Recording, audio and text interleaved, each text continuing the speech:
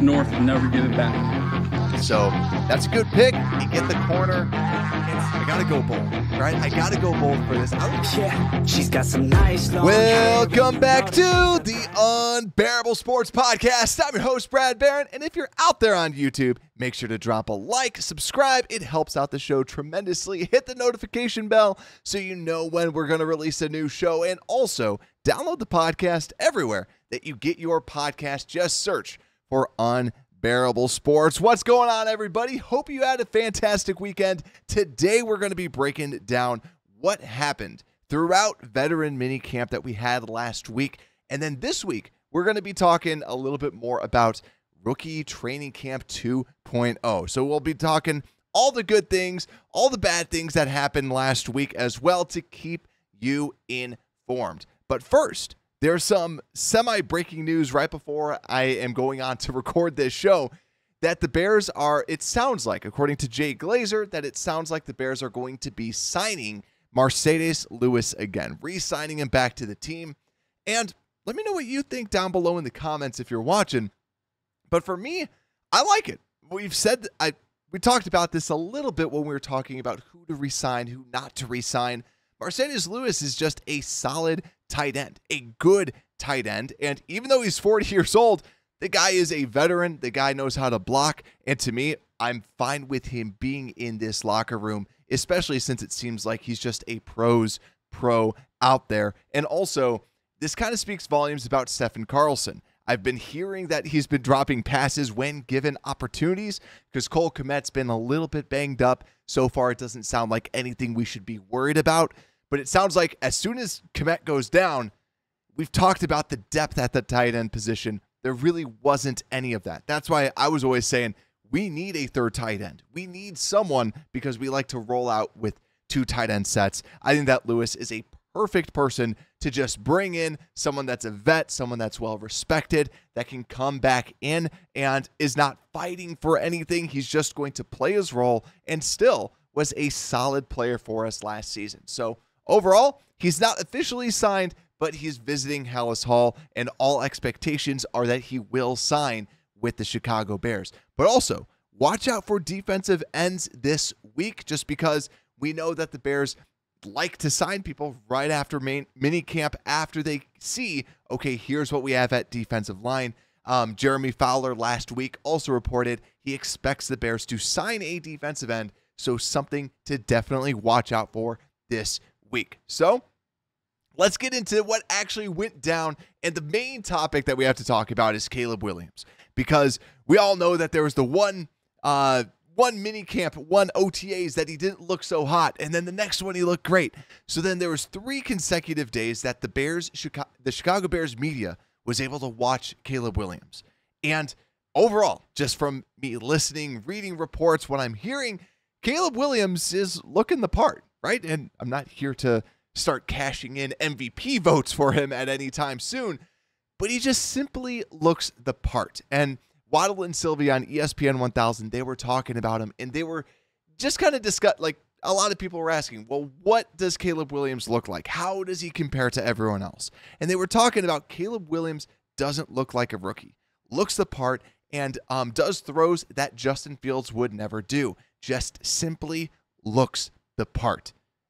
And that's the big thing, because what I remember seeing when Justin Fields was a rookie, I remember going to training camp and watching him and Andy Dalton throwing against each other. It was a competition. And I remember going there going, oh man, Justin Fields is going to light it up. And Justin didn't look the part yet again, his rookie season. But it's good to hear people that, Waddle was in the NFL. And people that were in the NFL watching him play say, okay, this guy just has it. Josh Rock from NBC Sports Chicago was discussing something about how he floated a ball. Caleb Williams floats a ball down the middle right to DJ Moore for like 20 or 30 yards. And the thing that we keep hearing about Caleb Williams is the touch that he puts on the ball, which to some people, it's like, yeah, just I do that in Madden. I tap the button hard or I tap the button soft, right?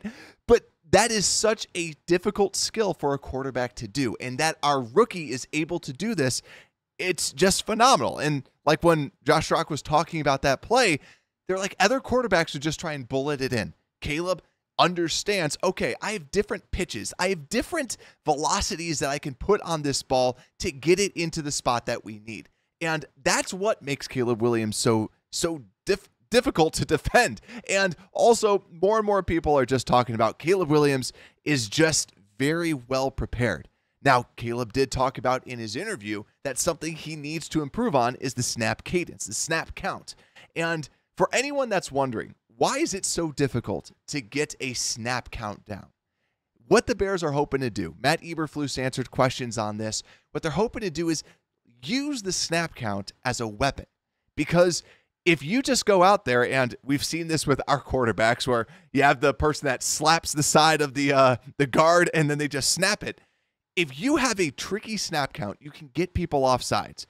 Like we know, Caleb Williams idolized Aaron Rodgers growing up. Aaron Rodgers, as we know as Bears fans, was the king of difficult snap counts that the Bears could not predict, and he caused us to go off sides all the time.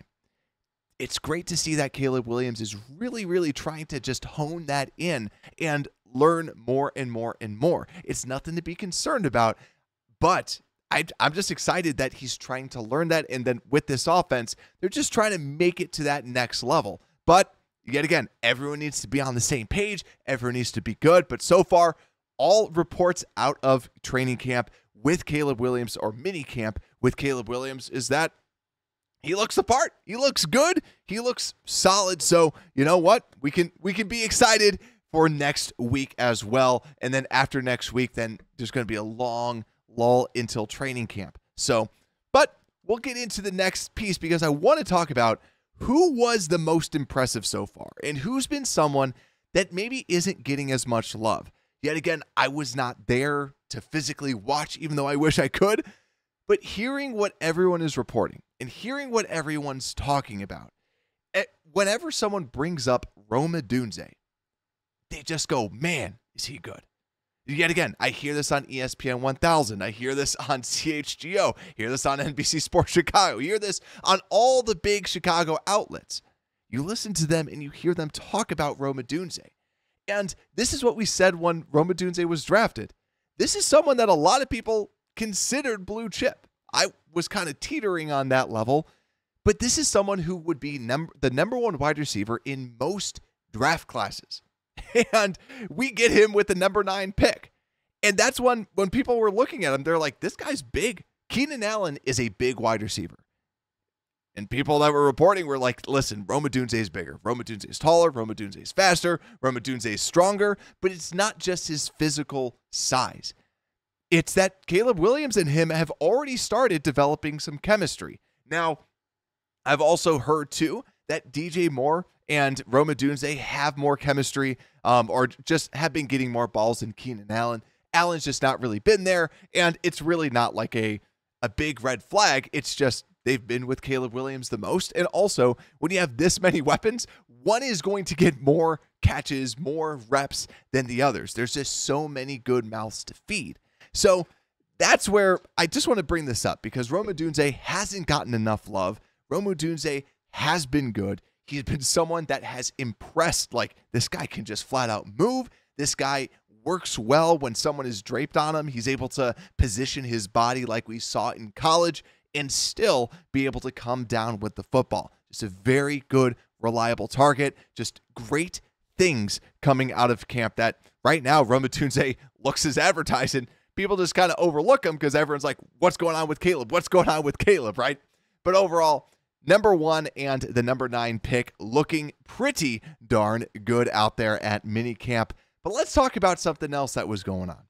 Matt Eberflus, the House of Flus. Flus brought over a bunch of different veterans, and I don't know if y'all heard this interview. Like, Matt Eberflus basically had a bunch of people over, a bunch of the players over based on your years, and then you're playing yard games. They had all, like, food trucks, all sorts of things over there. And it just was cool because you just hear, like, I heard Zach Pickens talk about this, where there's just this different vibe. And it's just inside the locker room, not just because of Caleb Williams. Caleb Williams helps, but also Matt Eberflus. You hear him at the press conferences.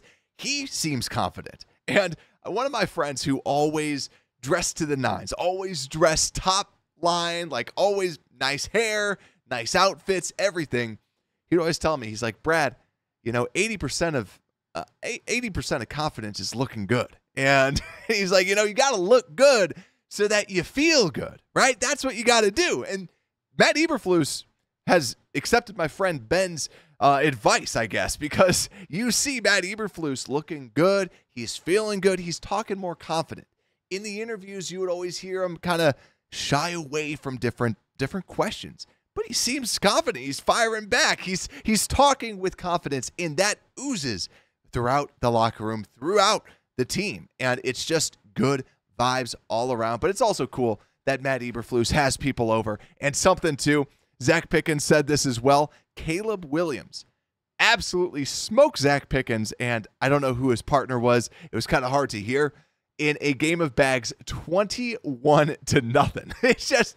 It's just crazy to hear that. But Caleb Williams, you hear more stories of him and just his overall competitive nature, where Caleb Williams was even out at X Golf and he wasn't winning. So he's like, come on, let's keep playing. Let's keep playing with Cole Kmet and then other people, other Bears. But just cool stuff about the Chicago Bears. But let's just keep on going, because now let's talk a little bit down. We're going to drop the vibes a little bit, and then we're going to go back up with what's happening.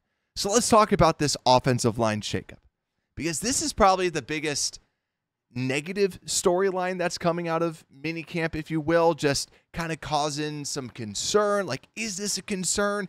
Let me know. Let me know in the comments. Are you concerned about this offensive line? And for those that don't know, so first off, Karan Amagaji, we know that he was injured and he's still just sidelined.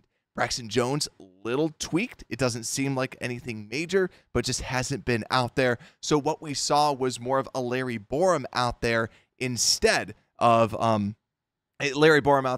Braxton Jones, since Braxton Jones was banged up. But then also, we know this, Teven Jenkins and also Nate Davis. Nate Davis was able to play one day, but then back to tending to injuries and other things like that. And we talked about this last time we talked about minicamp, that this guard position is something to look out for. And that's why I'm looking at Ryan Bates, because all indications from people in the know say that they want Ryan Bates to be the center. That's why he was brought in. That's why Ryan Poles loves him so much. Even though he's always been a guard, and yes, he's played a good handful of snaps at center, it's still not necessarily his true position, if you will, right? He was a tackle in college, moved to guard, and really has played all over the offensive line. So what we saw was we did see Coleman Shelton at center, Ryan Bates at right guard, and yet again, it seems like the Bears might want Ryan Bates to be more that center, but overall, when you hear about our guards just injury concerns, it really feels like, to me, I think that the best move moving forward would be trying to have that veteran Coleman Shelton, even though Coleman Shelton is a middling center at that.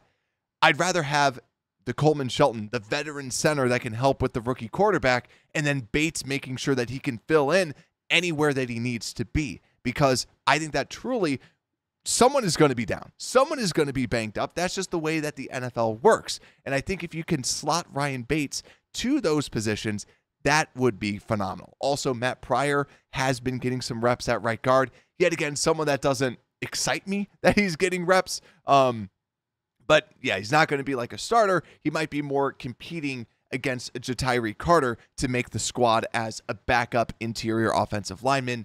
Also, Pryor can play tackle. He played with the second team offensive line at right tackle. He also played some right guard. So really just kind of all over the place with that. But there's also another piece about the offensive line that was really interesting. Teven Jenkins was asked directly about his contract. And Teven Jenkins, someone that we all love, answered it pretty much point blank. It sounds like his camp reached out to the Chicago Bears to say, hey, let's get this underway.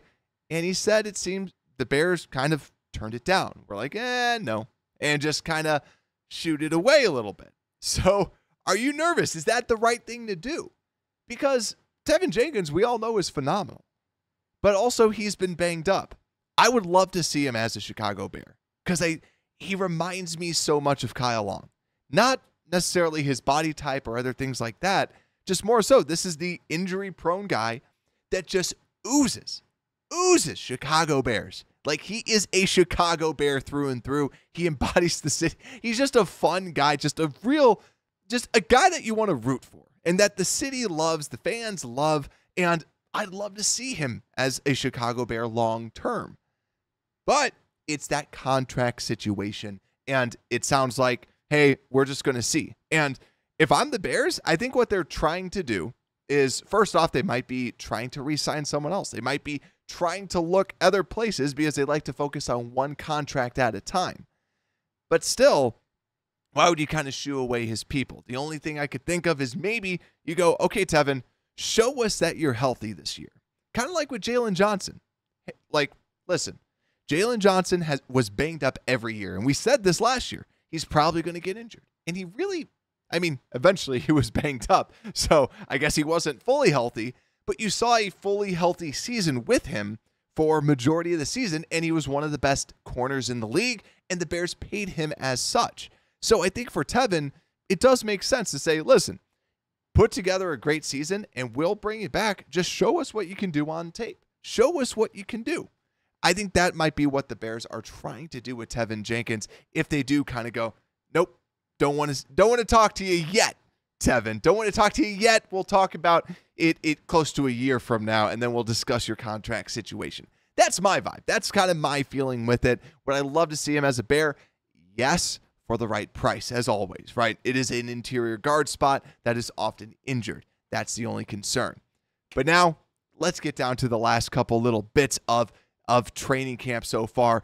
The true weapon. The hype is high for Tory Taylor, ladies and gentlemen. The punter from down under. The crocodile punter, as we love to call him. Tory Taylor. People are like, this guy's just so good. And anytime that someone talks about him, they're like, this guy is such a weapon. And is he going to be out there for like the kickoffs because the new kickoff rules and other things like that? I don't think so, because you are kind of kicking it from a tee. It is more of a kicking motion rather than punting. Think about it. Punting, you're hitting it in the air. Kickers, you're positioning it and then kicking it off that way. So I still don't think he's going to be on the kickoffs yet, or kickoffs really. But still, from the punting perspective, it's awesome to hear that our investment in the punting position, you'd rather see this. You'd rather see this trick shots. He was pinning the ball down in the 5-yard line multiple times, as reported by Nicholas Moriano from CHGO. Just overall, Tory Taylor looking the part and just hyping some people up about some punter competition. But now what's next? This week is kind of rookie camp 2.0. This is a very unique situation that the Bears are putting themselves in. Normally, this is when everyone kind of says, okay, we're good. See you later. They're done. But the Bears go, wait a second. Rookies, you got to come back. And quite frankly, I'm kind of fine with this. Even though that there's that rookie wall you have to be concerned about, I like it from the perspective of Caleb Williams. Getting that snap count down a little bit more. Trying to kind of figure out, okay, how can I, what is the playbook? The more reps that Caleb can take, the better. Just as simple as that. So rookie training camp coming out there this week as well. So we'll definitely have you covered. So if you're watching, make sure to like and subscribe so you do not miss another show. And the last little bit that I do want to talk about, a little Gervon Dexter and Booker discussion. So Gervon, as we previously reported, looks slimmer, looks a little bit quicker. But Montez Sweat was actually asked about the defensive line. And something that was nice is he talked about Austin Booker a little bit, just talking about his quickness, and more people have talked about Austin Booker and his quickness, his agility, his ability to kind of get in the backfield, which is nice that people at least can see that he's able to do that. And that's where he is most likely going to be a situational pass rusher, not an every down type of a guy. Maybe next year he can develop into that, but yet again, developmental guy. But Gervon Dexter, Montez Sweat, said something along the lines of, the guy just needs to put it together. The guy just needs to go. The guy just needs to do it. And it's a different, it was a little odd to me to kind of hear him say something like that, but it really does just kind of summarize Gervon Dexter. He just needs to go. Just do it, right? You have the strength of 1,000 men. Like, just plow people over, learn how to use your hands. And that's why Gervon Dexter has super high expectations at that 3 technique. But yet again, we'll see what the Bears ultimately end up doing this week, because are they going to go out, get a Calais Campbell? Are they going to go out and kind of do the not sexy pick and just kind of bring back Yannick Ngakoue? We'll see what the Bears will do, but don't worry, we'll have you covered. So make sure to like, subscribe out there on YouTube, rate the show 5 stars everywhere you get your podcast. And with that, Unbearable Sports Podcast, we are out.